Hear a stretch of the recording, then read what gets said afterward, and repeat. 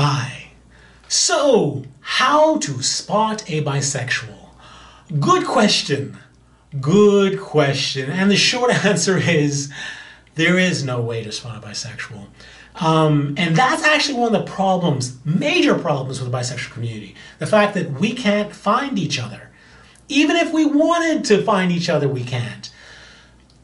And branding is really what the problem is. Interesting story. When I was a kid, my older brother came to me and he said, "Did you know that if a guy wears one earring that he's gay?" And I went, "No." And he went, "No, really they are. They're actually, they want you to know. That's why they're doing it." And I went, "Oh, okay, that's okay." And from that point forward, like when I was 7, moving forward, I always looked because I thought it was fascinating that this would be the case. And sure enough, I saw guys with only one earring and apparently they were gay. And one day I was watching a cartoon, I think it was like Johnny Quest or Sinbad or something, and there was this black dude on who had a bald head and he was really, really buff. And he had one earring on. I couldn't believe it. I called my brother and I said, "Hey, this character is gay." And then he said to me, No. See, that the mistake is, if you wear the earring on your right ear, you're gay. But if you wear earring on your left ear like that dude did, that means you're really, really masculine. Now, granted, that was a little confusing. But I thought that was fascinating. And also moving forward, I came from the Bahamas, and it's a really conservative country there. And there weren't a lot of feminine guys there because it could get you hurt, right? It wasn't great. So I didn't grow up like seeing a lot of feminine guys.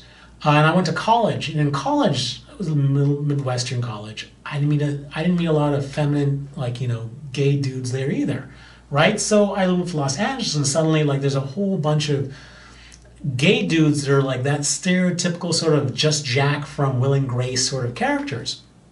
And I always wondered, how did that happen? Are they putting it on? Is that just the way they are? I mean, how did that come about?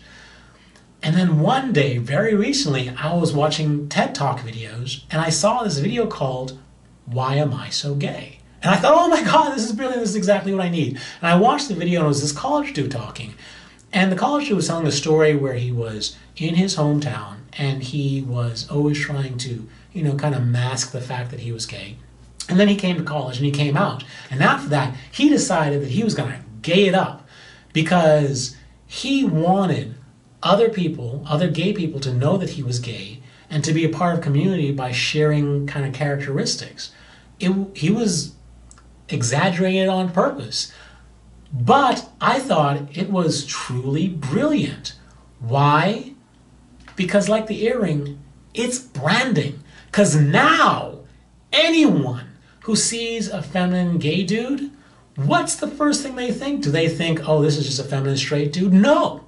Do we think, oh, that's just a feminine bisexual dude? No. The first place that everyone's mind usually goes to is that is a gay person. That is what you call branding. Same thing with a butch lesbian. Branding. And it's brilliant. So, bisexuals are invisible.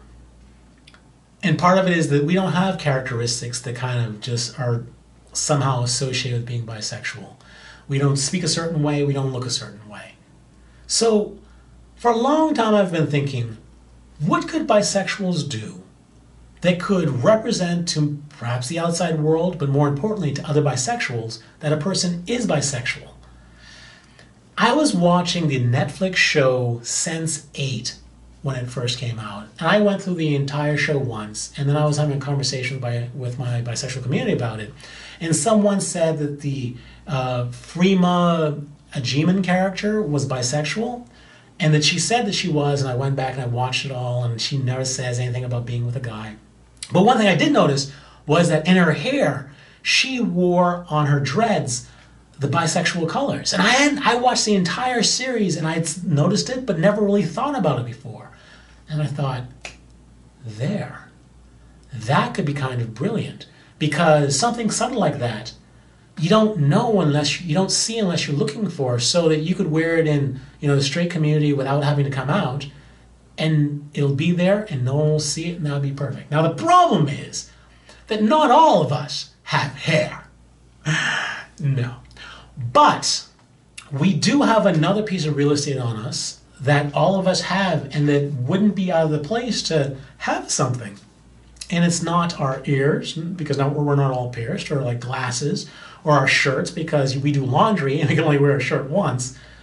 It is our wrist.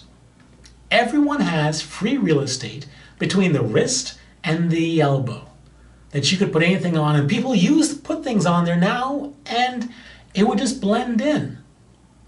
We could wear the bicolors on our wrist subtly or upfrontly. We could wear it all the time. If we wear long sleeve shirts, we can tuck it in underneath.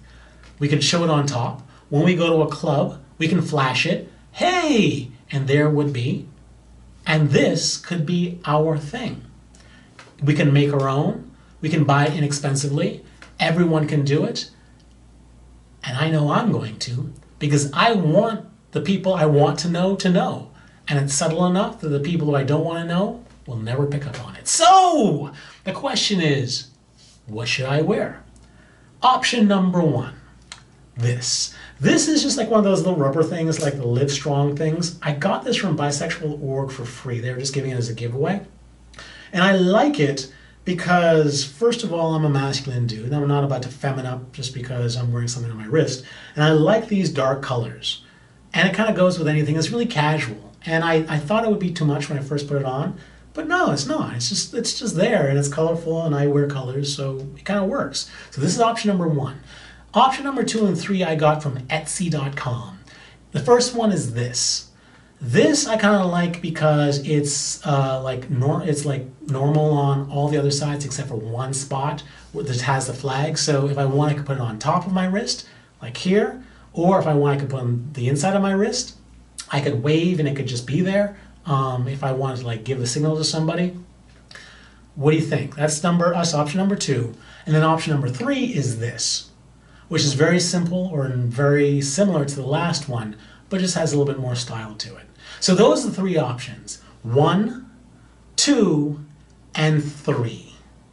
Which one should I choose? Please let me know in the comment section below. I'm really curious to know, and whatever is the winner is the one I'm going to wear. And from this point forward, whenever I am in a club, I am going to look at a person's wrist to determine whether or not they are trying to let me know that they are bisexual. And I will be wearing this so that they can know that I am. And hopefully that one's inspire conversation, because I do want to talk to bisexuals in clubs. I want to meet you because, you know, we're cooler. So that's it. If you like the video, please give a thumbs up and get your bracelet. And subscribe to the channel because I do many videos on the bisexual topic and I think you'd enjoy them. Until the next video, stay cooler, my bisexual friend. Stay cooler. Bye.